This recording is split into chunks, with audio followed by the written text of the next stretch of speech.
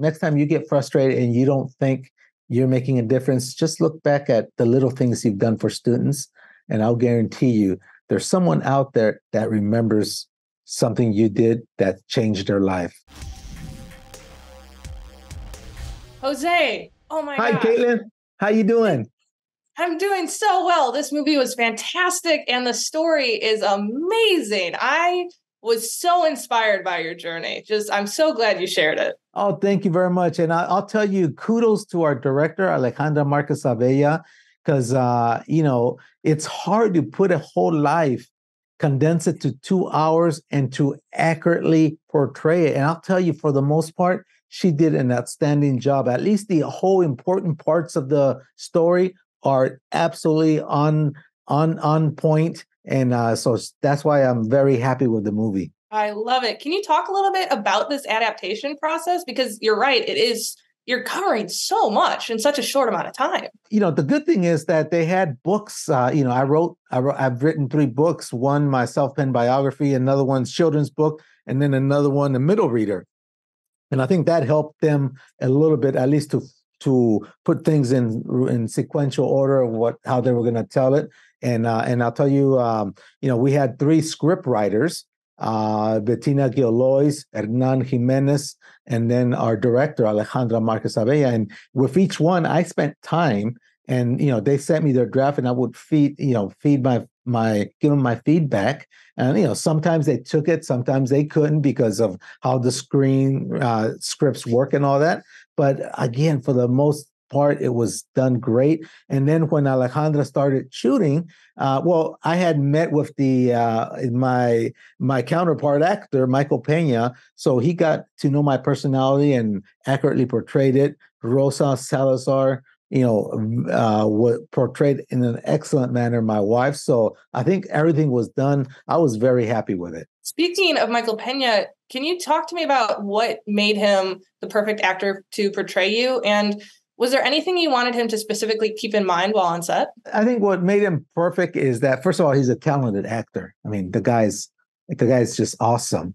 Second, he has acting experience as an astronaut. If you recall the movie The Martian, he came on with Matt Damon. He's the one that rescued Matt from Mars. So so I think that was great too. And so I just thought that when someone asked me who would you like you to portray, what actor should portray you, I immediately came up with Michael Peña, and I'm sure everybody else probably came up with the same name. I wasn't the only one that got this great idea. And but yeah, Michael did a great job. I completely agree. Now, I am curious because I think it's like, I can't even imagine being in space. That's such a cool thing. But I'm curious, are there any like movies or TV shows that you think actually get that portrayal right? Or is that just something Hollywood has been unable to capture?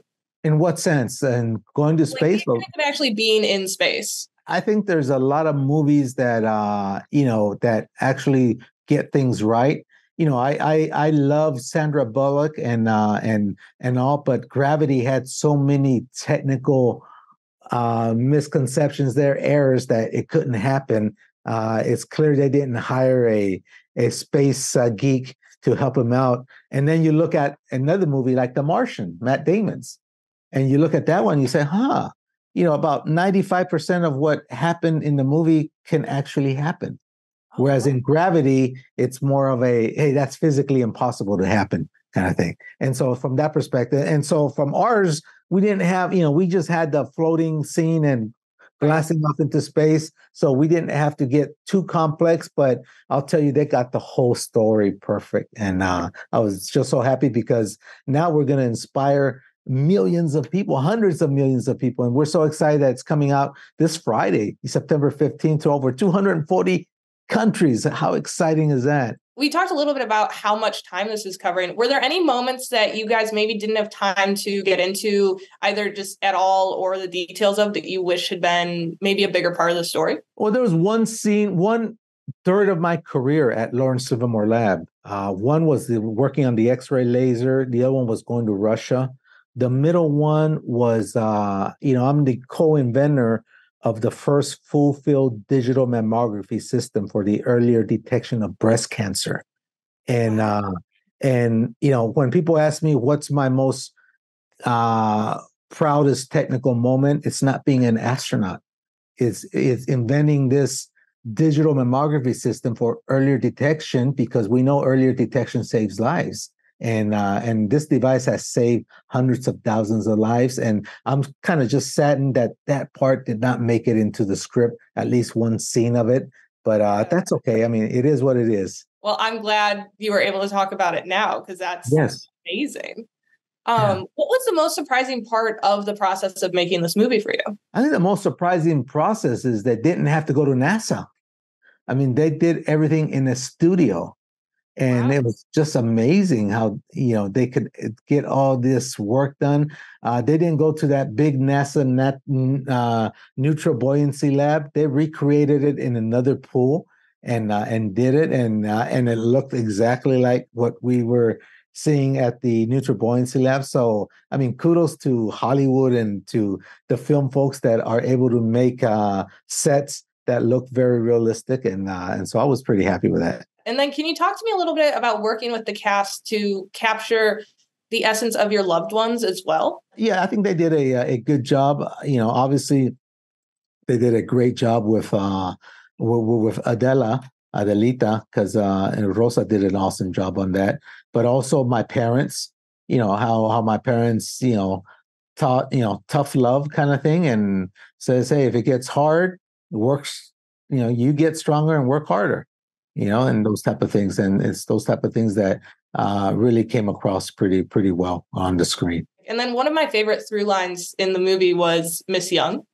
Can you talk about the importance of putting a spotlight on that, and like teachers? Oh, yeah, I love bringing this subject up whenever I give motivational conferences to teachers, because I say, if you think you don't make a difference, let me tell you this story about Miss Young, who just took 30 minutes of her life to come to our house, and she changed the trajectory of a whole family, because she convinced my dad we needed to stay in one place.